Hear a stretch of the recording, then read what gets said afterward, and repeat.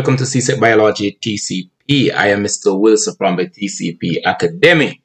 I am looking at the May June 2023 paper, for which a lot of students would have said to me, man, that paper was a paper.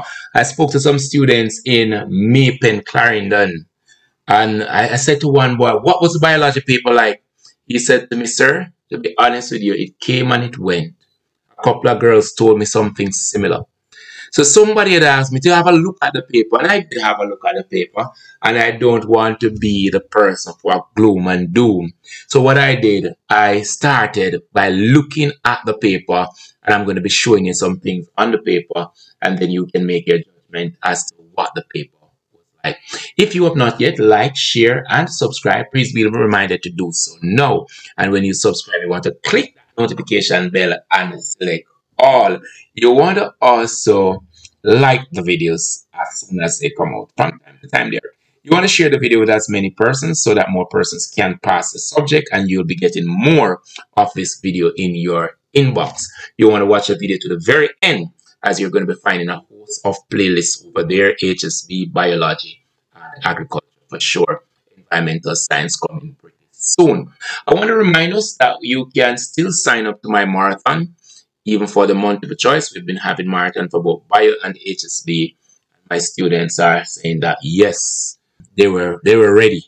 They were ready for the exam, and I'm really happy for that. Let's hop right into the exam paper. Last year, many students differed on their CXC exams as they were afraid of failure due to their level of readiness. This year, Mr. Wilson and his experienced team from tcpacademy.teachable.com is here to help you get exam ready. Subscribe for free to tcp-academy.teachable.com. We offer courses in CXC Biology, HSB, English Language, and many others. There are several offerings to each course. Enroll in one today.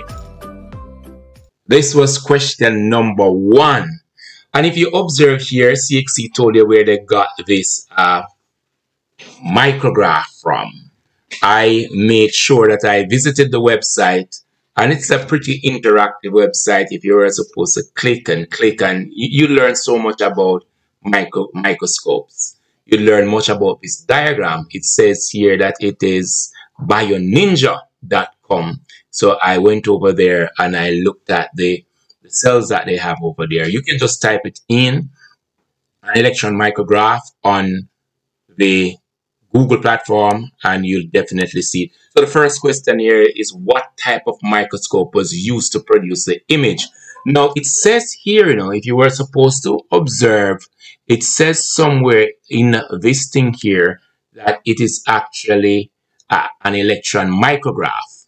So if you were supposed to pay attention to that, you would pretty much get the answer if any at all you had any idea about microscopes. So this was actually electron microscope. If you have any information about microscopes other than light microscope, I'm hoping that you got. But if you did not, there are so many other questions on the paper that you should be able to answer and still ace your exam. I'm sure you can find a bit of this. I'm sure you can find a bit of that. I would have seen persons sending in my inbox on YouTube, thanks for my videos that I did put out on the microbes and the. I'm going to be moving on, looking at another question. I'm going to be going through an entire question for you, and as time allows, I will do the rest, because I'm in the process of pretty much getting students ready for the human and social biology exam, and we are also preparing for the multiple choice. Here we go. Question number 2 was pretty much a first question I saw yesterday when a student actually drew it and sent it to me. I said, what's happening here? And I'm like, oh, we did that in class. Why wouldn't you know? We did that in class. So what I did here, remember that this is meiosis, and meiosis is going to result in 4 daughter cells, and the 4 daughter cells are going to be showing variation. So definitely the cells are not going to be identical. So all you needed to do here was just to do as you're seeing here. What I did was to just take one part from here, put here, take one part from here, put here, take one from here, put here, take one. And if you observe, all the 4 cells here are different. There's some similarity, but of course, there's major variation among the daughter cells. four daughter cells here. It says here that we should state whether the daughter cells produced by meiosis are haploid or diploid.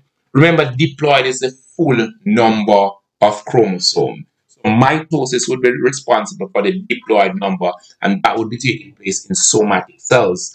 Meiosis is taking place in autosomal cells, so it pretty much produce the haploid number of chromosome, which is half number of chromosome, and that is pretty much synonymous with, of course, the egg and the sperm cell, or if it were supposed to be the plant, the pollen and the ovum. Now, name one part of the body in which meiosis occurs.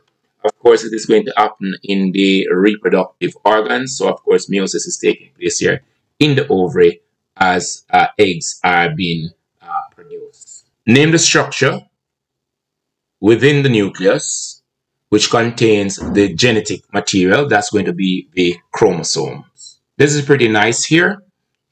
Kara and Keturah are the daughters of Mr. and Mrs. Balaram. Yet, their observable characteristics are very different. Use your knowledge of genetics to explain why the observable characteristics in the sisters are different. Identify two possible reasons in your response. The sisters are products of sexual reproduction, which give rise to variation. During sexual reproduction, the fusion of a gamete is a completely random process which creates variation in the gene combination. Meiosis also leads to variation through crossing over in prophase 1 and the random alignment of chromosomes on the spindle fiber. These are reasons for the differences observed among organisms that show variation. So I would have outlined three. I showed you during fertilization. I also showed you during prophase 1 of meiosis. And again, I spoke about the random assortment or random assignment of a chromosome chromatid on the spindle. Say two reasons why meiosis is important to living organism. It ensures the gametes have the haploid number of chromosomes. So remember, we're going to be putting the egg and the sperms together. So if it were, for example, human, 23 from mom, 23 from dad, when that fused together, we're going to be getting that 46 chromosome. We want to make sure that the organism is true to form after fertilization. So meiosis is very important in ensuring that that 46 chromosome is maintained even after the fusion of a male and female gamete. It also ensures that there is a variation within the species so that the species is not overly or easily susceptible to changes in the environment. It allows the organism to adapt due to the variation that is among the organism. It allows them to adapt to changes in the environment. So should there be any sudden change, the organism shouldn't feel a sudden shock that will cause a total wipeout of the species. Meiosis also occurs in flowering plants, and we're supposed to name the two gametes produced. If you were following the paper, you would realize that there must be something there on genetic. It's either going to be genetic diagram, it's going to be meiosis, mitosis, and probably you would have gone over into variation. You would have observed that the menstrual cycle is always there, so something is going to be there on reproduction. So if it's not the plant, then it's going to be a human, but something is going to be there. So then, of course, we would have gone through fertilization in plant, would have gone through the flower in our marathon classes, and of course, we would have informed our students about the pollen and ovum for this question. That takes us to the end of question number 2. You want to follow us for more videos like this, and you want to make sure that you subscribe to the channel. You want to also make sure that you sign up to our marathon class. It is going to worth it. I want to say this, however, please do not sign up to the class if you know you don't have time to come, because our classes are like study until you say when. We start at 5 in the morning. First class ends by about 9. Then we start again at 11. Then we have another class. We have 3 classes for the day. And the classes go on to the learner and say, it's time to stop. We're having fun over here at TCP Academy in our marathon classes. It's been a pleasure working with you. I do hope that you are reaching the videos on my channel. There are many videos, multiple choice paper 2, you name it, live session that I would have completed both biology and HSB in the live session. So if you have access, get to the back end of the channel, look for a live, and you can see particular topics covered that you would have interest in. Now, please be reminded to like, share, and of course, subscribe. And when you subscribe, click that notification bell and select all. I want you to also like the video and share the video with as many persons as you can. That will pretty much encourage us to produce more of this kind of a video for you. We do hope that your dreams were met in that exam and you are already preparing for the paper 1. Last year, many students differed on their CXC exams as they were afraid of failure due to their level of readiness.